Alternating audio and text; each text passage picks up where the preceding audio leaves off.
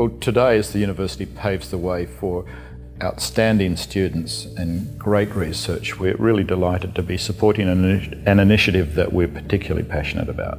We understand that there's a real issue in terms of the Australian school system with having teachers in the secondary schools who can teach in science, technology, engineering and maths-based subjects.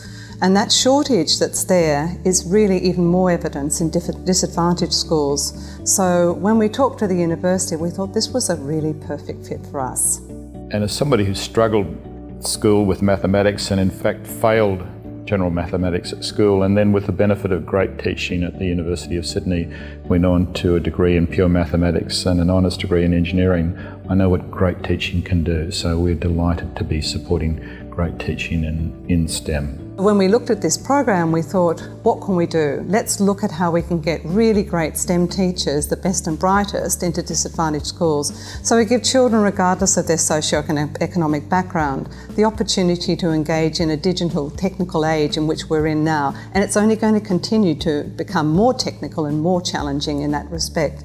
So we felt this absolutely fitted with what we wanted to do.